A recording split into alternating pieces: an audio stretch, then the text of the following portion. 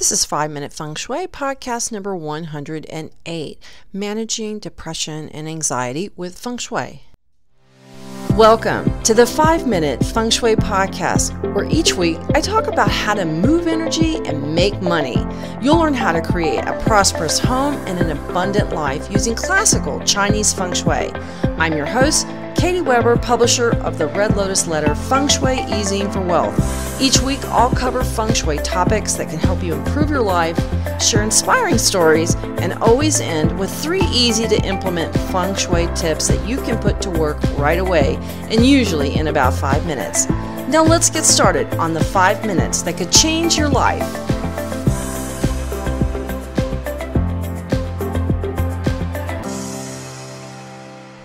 Hello there, my Feng Shui friend. I hope you're having a fantastic day. It is Monday and the start of a brand new week.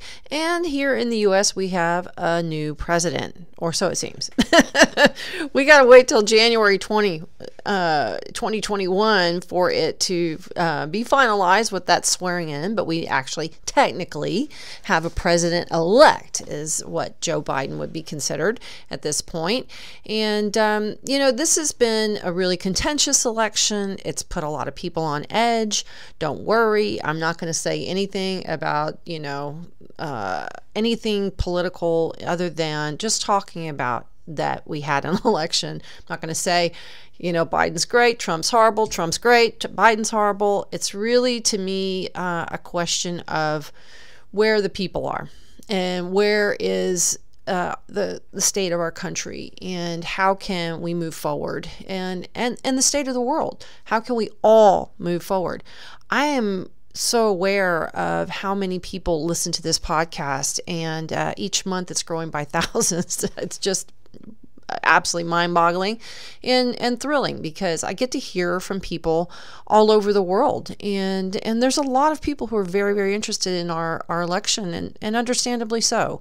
And one of the things that I can say very proudly about the election, no matter who had won, is that I think the winner was the American people for standing up and getting out the vote, even at the time when it was the absolute worst time that we've had this past year, the whole world has had with this pandemic. But I do want to call out and just say how wonderful you are, everybody, to Americans, to everyone around the world. We're getting through this. We've come a long way in this past year, and a long way through all this infection and pandemic. And there is a very bright light on the horizon, I'm happy to report, and it is the 6th star. It's the reigning star, and it's coming to the year of the ox, and I've been working so hard on that, and I am thrilled to be talking to you about it and to let you know that you have reason to be hopeful. And I want you to lift your sights towards something bigger and more important. And it's even more important than 2 old men battling it out for election, in my opinion. It's really about, where we are as a world and as a nation and as people individually. And that's one of the things I'm concerned about. I'm concerned about you. I'm concerned about some of the emails that I get, and some of the comments and articles I read, and things that I see online and so on about, where we are in our headspace. This has been a long, long road to hoe this past year. It's been filled with a lot of uncertainty, and that uncertainty, I find, is one of the bedfellows of hopelessness, of depression. And back in, let me see, I guess it was 2018. No. It would have been 2019, early 2019. I had recorded a podcast about hopelessness and depression.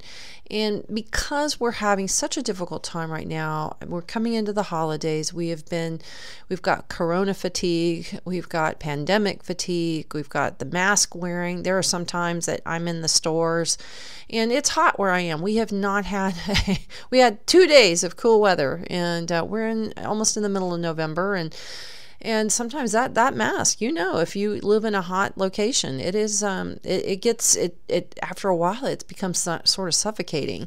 Anyhow, that sort of feeling of that can't catch your breath, or the worry that just kind of lingers over us, and especially with this feeling like, there's we don't know what's going to happen next. We don't. And we never do.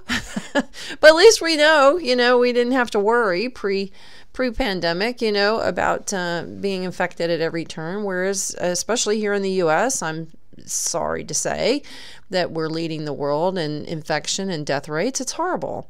And I'm very sad about that. Anyhow, it's something I've written a lot about in my Year of the Ox forecast. I'm talking a lot about because there's a real thing about your mind and your head.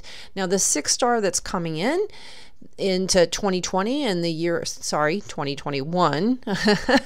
Got to move ahead, Katie. That this star that's coming in is actually related to your head.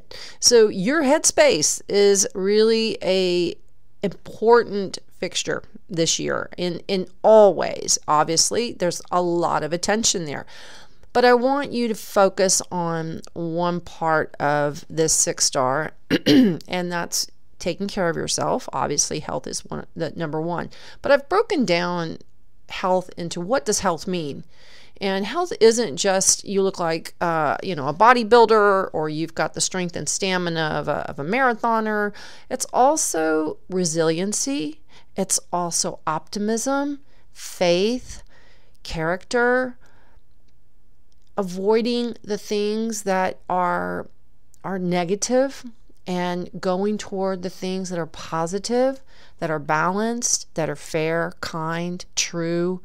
Those are those things that keep our mind in good shape. And that's one of the things I want to talk about today. And I'm going to talk about the feng shui of depression and hopelessness, because I'm really concerned about how the pandemic has affected your outlook and how you might be feeling and how anxiety can build. And so I want to talk about how to use feng shui so that you can handle this and that you can get through this, and not just get through it, but come out on the other side doing well. I believe you can. I believe in you, and I have faith in you. I have faith in the world. I do. I think at our heart of hearts, even some of the people that you might think are questionable, I think if you really push them, really backed them in a corner, they would be, they would be having a seed of wanting something better and something to be good and to work out. I think we all do. And but there are times, though, things just get too much. It adds up. And you feel like you're collapsing. You feel like the world is sort of spinning out of control, and you're hanging on for dear life. And there are times when you just want to crawl in a hole and pull a blanket over your head. And that's the thing that worries me. And I want to talk about, personally. Well, let's just talk really personally about where you are in terms of health. And your mental outlook is a huge part of your health, because if you are fearful or anxious, one of the things that can happen is like panic attacks, and those mimic the symptoms of a heart attack. They're extremely frightening. It's important that you watch out, not just for yourself, but your loved ones and your family members, to think about look at those signs, see where they're getting maybe withdrawn, and reach out to friends and family members and loved ones to help just check in with them. There's another issue, and I'm going to bring it up, and this is suicide. I worry about this. This is, I think, one of the problems that we have with the 7th star. That's been the reigning star for the year. It rules the lungs. It rules the mouth. I mean, have you ever heard the word aerosolization so much in your entire life? But yet, it is something that is, it can become overwhelming. And in fact, there's someone that I knew and through my family, who was very distraught this year. She helped a family with COVID cope and dealt with all manner of issues, from hospital to funeral things, all kinds of stuff. And she took her own life. And she just got dressed up in her best clothes and made herself look really pretty, and got 2 bottles of wine and a big bottle of pills. And that was that. And no one knew, and no one reached out to her, and I only found out after the fact. She was an acquaintance, and I'm really sad about that. It makes me very, very sad to think that I only saw her a few times. I would have liked to have had a chance to have a conversation, but reach out to those that you think might be having some difficulties with this whole thing. I mean, the anxiety, the worry, and all that, and please reach out yourself if you're having those kinds of anxiety, to the point that if you feel like you can't go on, please just make one last phone call to a friend, to the National Suicide Prevention Hotline. Please call. Please reach out. See your doctor. Please promise me you'll do something, because I don't want to lose you or lose any more people due to this difficulty that we're going through. So this is something that we're seeing a lot more of, actually, in women and in girls. In fact, there was a study about this increase that suicides among girls have doubled between 2007 and 2015. This is a 50% increase, and it's because a lot of people are coping with depression. They feel hopeless, and in particular, women who are not, I think we're usually the ones caring for each other, and when I see that, I think there's somebody that doesn't have faith in the future. They're not optimistic. They don't feel hopeful. We've got to find a way to feel hopeful, right? A lot of these issues that are coming up for that hopelessness, they're societal things like the pandemic, stress, anxiety, disconnection, and even a lack of belief in the future. A lot of times depression and hopelessness can be rooted in a lack of sense of purpose or fulfillment. Now everybody feels depression or despondency or the blues. It could be from health worries, a relationship, some job problems, or just problems that seem insurmountable. And I know I've gone through my own low periods. I really have. I have had periods where I was so frustrated, and I actually was told by a doctor I was clinically depressed. Now, I knew at the time I was getting cold when I got out of the shower in July, and I could see if that were in February. And then I was walking with a sweater in August in North Carolina. It gets hot there and humid, and I kept telling the doctor that I think I had a thyroid issue. Now so this is why you want to call your doctor, is you want to make sure that if you do have some sort of underlying medical condition, and you can, that could cause depression. Like for me, it was my thyroid. It was a low thyroid level. But he was all ready to put me on an antidepressant. And I told him I'd be happy to take that if I didn't have these weird brown spots on my face that come up in the sun, or that I wasn't putting a sweater on to walk my dogs in August. Something seems wrong about that. I know of no depression that makes you shiver in the August sun. And I said, why don't we humor me? Why don't you humor me and let me try thyroid for a month or 6 weeks? If I still don't feel better, I'm having all this, I'll take the antidepressant.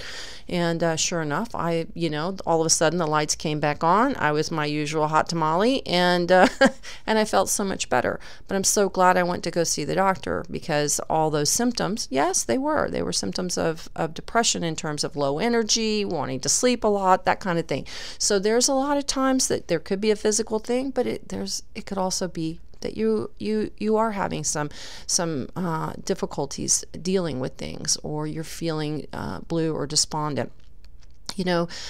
Sometimes depression is a lack of purpose or fulfillment. Everybody has those concerns, and that despondent outlook can often show up in our homes, literally. Like the home of a depressed person, they often will show those internal struggles. They could be, too much shopping, anger shopping. I talked about that in the year of the ox.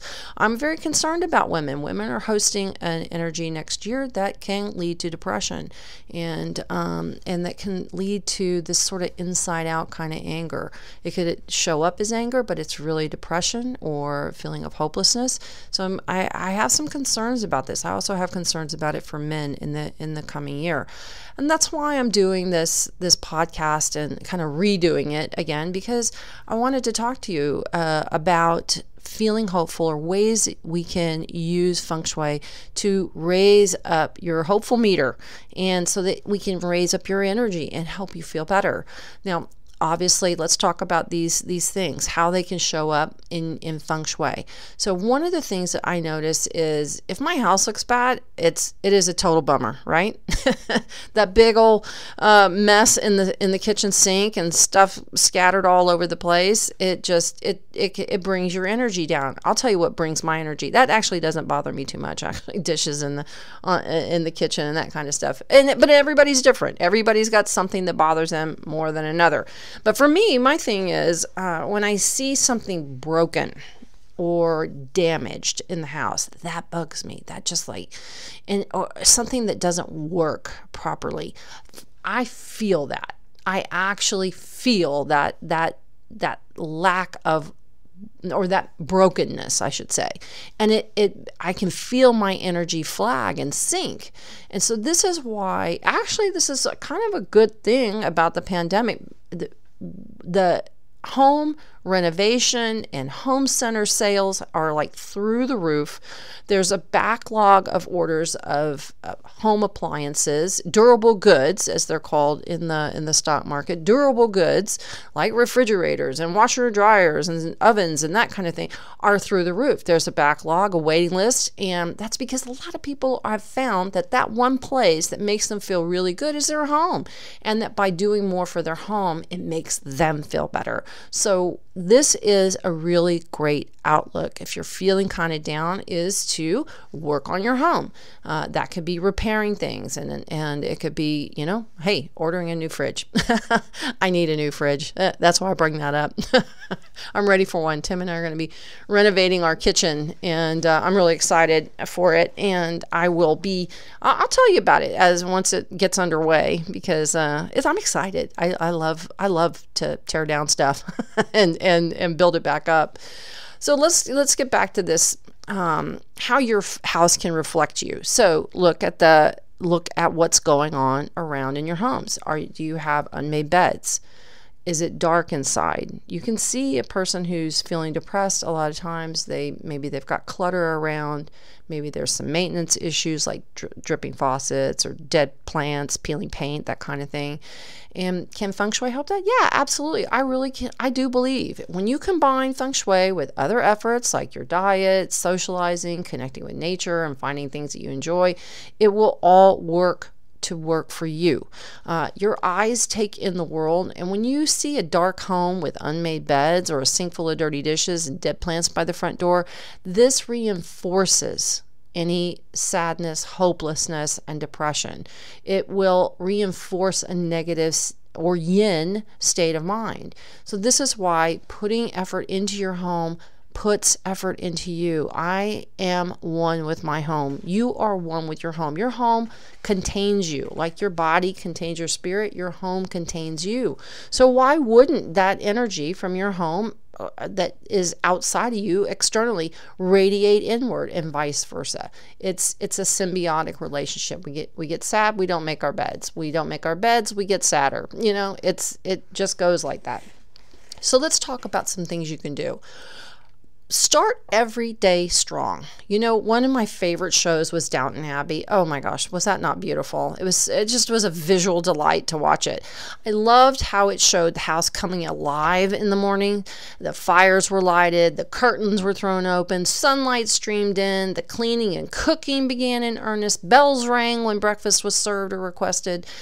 Take a cue from this TV show and start your day strong. I actually do that. I get up in the morning and I go in and I get a cup of coffee. I read the Wall Street Journal, talk with Tim about our days, and we get dressed. And that's the first thing we do is after we have our coffee and paper, we go into the bedroom. We both make the bed every day without fail, unless I'm going to change the sheets. Okay. All right. There's my exception. Pardon.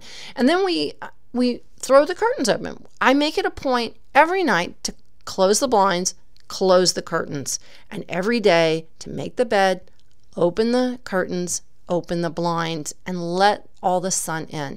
It reinvigorates the bedroom every day. That reinvigorates me every day. So take a cue from this TV show and start that day strong by getting up maybe a little earlier and having some coffee or tea, setting those little rituals like that, opening the curtains, reading a newspaper or your tablet, then get dressed, do your whole hair, makeup thing, and look your best, even if you're staying at home. You know, when you look better, you feel better. It's absolutely true. Then after you've opened the curtains, made your bed, gotten dressed, go to the kitchen, make yourself a good breakfast, do the dishes, and put them away when you're done.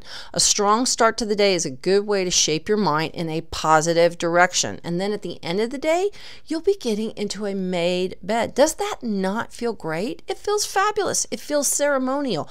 Pulling your sheets back, pulling up the blanket or comforter, however it is that you make your bed. To me, I love the ritualness. Create rituals around your house of making your bed and your morning routines and your evening routines of kind of slowing down and shutting down. It helps you sleep better. It helps you wake up better. Next, let's talk about unsticking your home's chi. Now, it's true. Your chi can't get stuck, and that can cause you to feel stuck in your life.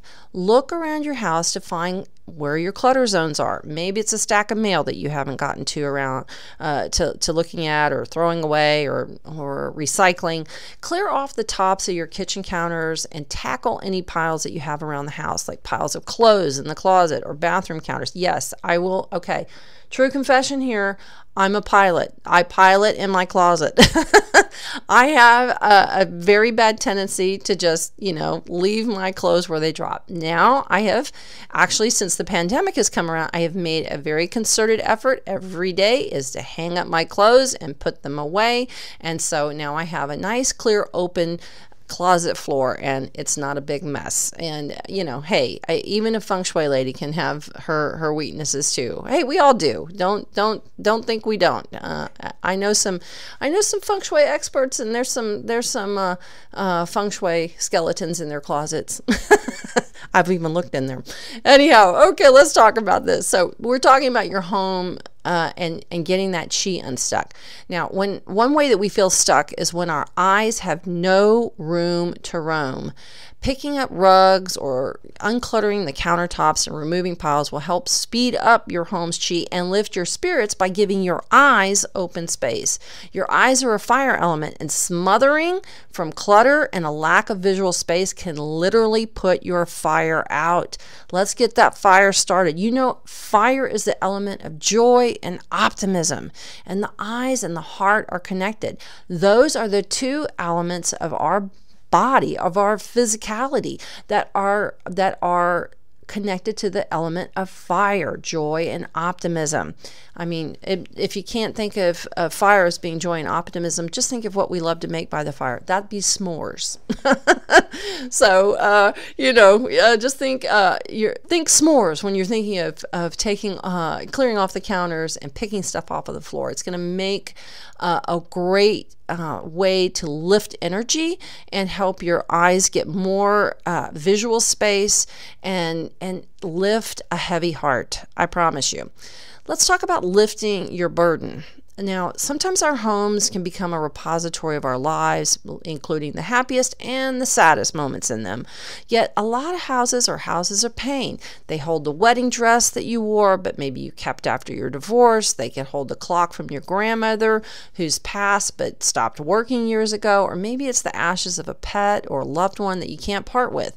Whatever brings your energy down does not belong in your home.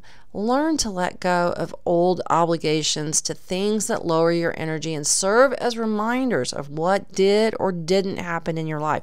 I give you my permission to throw them away, donate them, or put them on the curb with the sign that says free. Now, you obviously don't want to do that with ashes of a loved one or a pet, but get a pet cemetery, go get a mausoleum, go get those things placed properly. Bury your pet's ashes in the yard. Spread and have a ceremony for your loved one's ashes. Don't keep the dead in a house of the living. It will lower your energy. It will lower your home's chi, and it will create an energetic burden on you. And this doesn't have to just be ashes. It could be a contentious thing. So, oh, well, Grandma was going to give me that rocking chair. No, she said she was going to give it to me. Or Aunt May said I was going to get that china. Whatever is a bone of contention or has bad memories associated with it, find a way to either get right with it and feel okay about it, or get it out.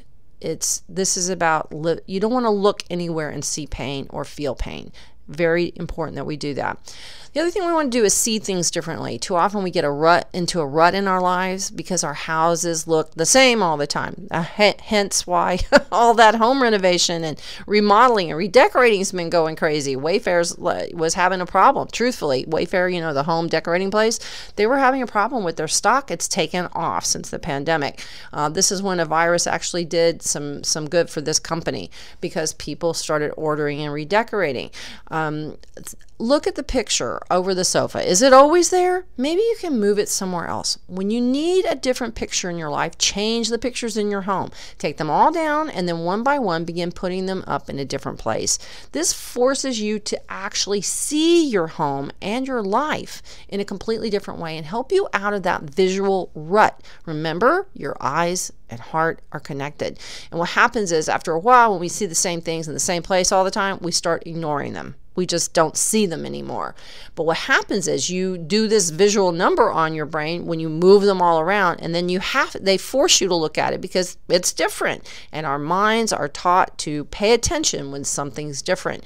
And this will help kind of get you to, what did it Cher say in Moonstruck? Snap out of it. And sometimes we just need to snap out of it, right? All right, now let's look at water. Water is something that can create some problems in your home. Water is an element of sadness, depression, and hopelessness.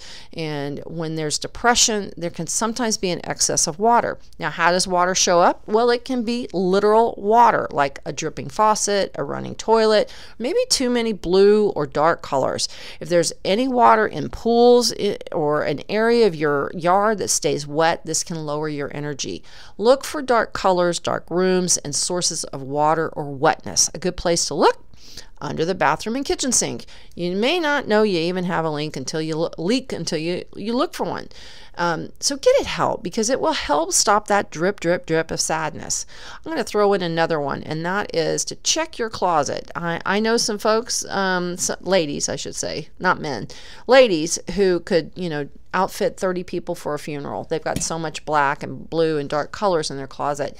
Put those to the back of the closet. This is the time when we want to push those away and embrace the light. The more you wear dark and moody colors, the more you can attract negative energy from other people, and it brings your energy down. So look for that in your closet. Try to maybe even make a section. It'll be your black hole in your closet. It's all dark over there, who knows.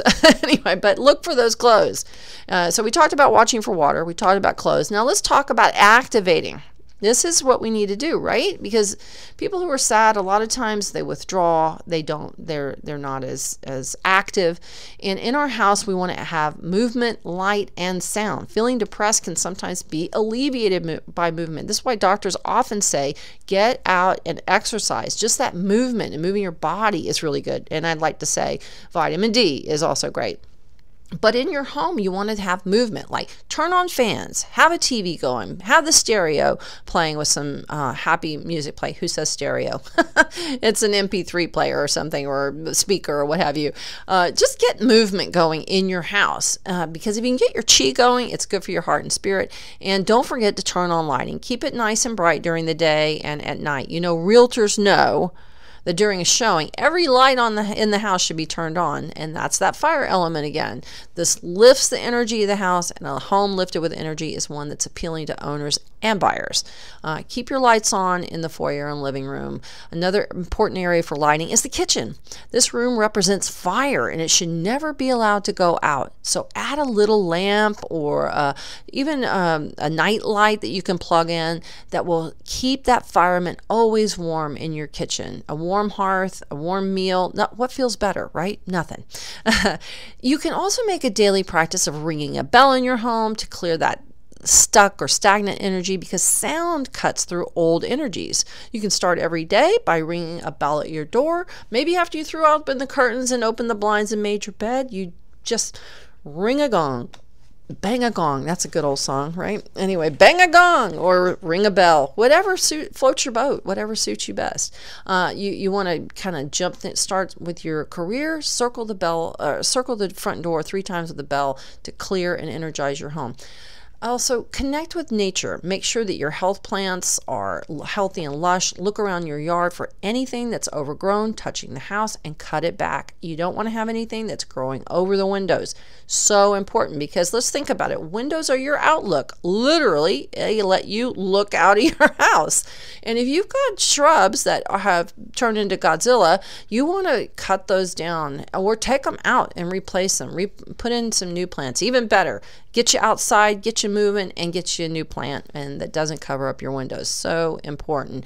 Really try to spend time outdoors, and I can't say enough therapeutic things about gardening. Seeing something living and growing that you have to tend to, that you get to see flower or maybe make a tomato, use fresh herbs. If you've got a pot, you can grow something, and I think it's so important that we interact with nature. Outdoors, getting outside in that vitamin D is so important for you. Vitamin D is very important for your brain function. And I mean, just look at Hawaii. Is supposed to be the happiest place in the world. What a surprise, right? Who wouldn't be happy there? Yeah, I know, because I lived on an island, the forgotten Hawaiian island that was way out in the middle, anyhow, of the Pacific Ocean. Even Hawaiians looked at me in awe when I told them where I lived. Anyhow, let's talk about brightening up and lightening up. You know, if you've got dark colors on your walls and furniture, maybe try a new coat of paint, that gets you out, gets you moving, gets you doing something nice and new and fresh. Man, I tell you what, that is some people like the smell of cookies baking in the oven. For me, it's fresh paint. Oh yeah, any day. I don't mind getting a roller out, not one little bit. And I'm ambidextrous with a paintbrush. I got to tell you, pretty proud of that. But do something to redecorate and lift your spirit. Maybe even move furniture around. I think that's great. Let's talk about a couple other important things. That's making plans and keeping a schedule. There's something about accountability for how it keeps us anchored. So like pets do, caring for our pets, our children. Keeping a schedule makes us have a sense of continuity and control, and that's so important for your outlook. Planning is another way to keep yourself feeling hopeful, like a star twinkling that you can set your eyes on. One of the things that I will tell you has been something that has made me unhappy this year is that we can't really plan for a vacation, and there's vacations that we need to travel to, and we really don't have that option, and that's a big old fat bummer for me. anyway, but there are other things that I am planning on, like a kitchen renovation, some new gardening that I'm doing in the backyard. So those things, those plans that I have for my garden, my kitchen, and so forth, that makes a difference. And I'm kind of keeping a little eye toward the end of 2021 to do something really special for travel. Also, my son is graduating from college. Yay! Oh, I can't wait. January represents the last tuition payment for 4 years. We're so proud of him. Anyhow, but yeah, so those are all wins in my book. And but put certainty in your life, even if it's a simple certainty. It makes a big difference. Elevate the mundane. This is one of the things that I use to help keep me going, and that is to make something simple into something sublime. And you can do this by doing something ordinary and making it eventful. Like one of the things I have done weekly without fail since the pandemic is to buy flowers for my house. Every single week. I put them in 2 locations. Well, maybe sometimes 3. The first is always in the living room, because I feel like in the center of the house, I want something blooming. I want something growth. I want something happy. I want something with that yang energy. I think it's so important. You come into my home, into my living room, and there's something fresh and beautiful flowering every week. I also have the coolest little vase that I got when we lived in Mexico, and it hangs on the wall. And it's right by my kitchen sink, and I can look out and see my beautiful lemon tree that is full of lemons, and that delights me to no end. And that little wall vase is there, and it's always something fresh and beautiful and sweet, and it just makes my day to see it there. I also sometimes will take one of those flowers or 2 and put it in a vase on my desk, and that, but here's what's important is, 1, it's a routine for me. 2, I'll go out and make a special trip just to buy flowers. Instead of buying flowers with the groceries, make it something. This is where you elevate something. Make a special trip to buy flowers. That can make a big difference. Do something really special. You watch TV every single night? Maybe buy a fire pit. Watch the fire. Make some s'mores, for an evening instead of doing that. Make it s'more Sunday. Maybe on Sundays you have s'mores with your family. You have game night.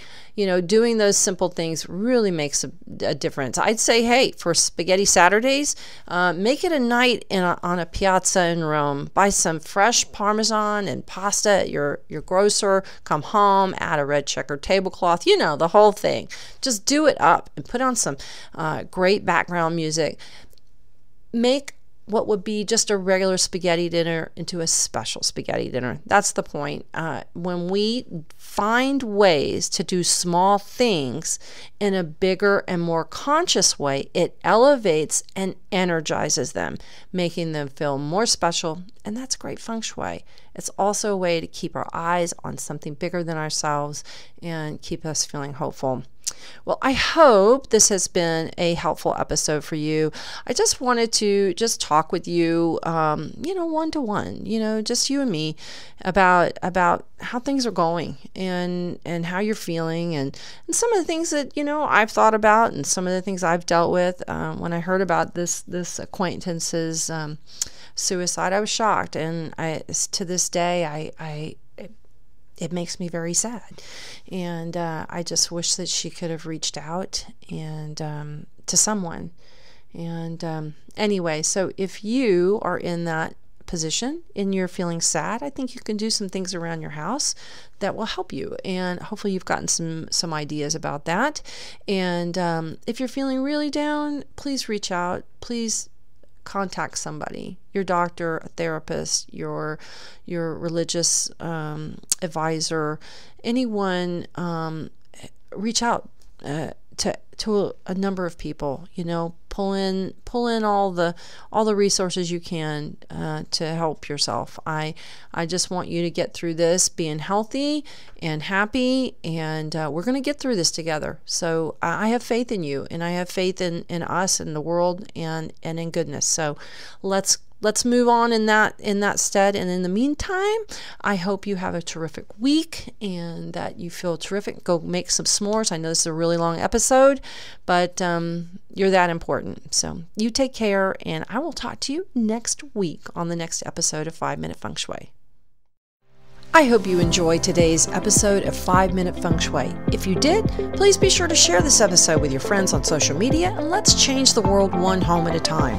For more Feng Shui information and inspiration, sign up for my free weekly Feng Shui Easy. Just drop by redlotusletter.com to sign up, and I'll be in your inbox every Wednesday. And if you like this episode, I'd love it if you left a review on iTunes. If you do, send me the screenshot of your review to katie@redlotusletter.com with iTunes review in the subject line, and I'll send you a free gift as my thank you. I'll see you next week on the next episode of 5 Minute Feng Shui.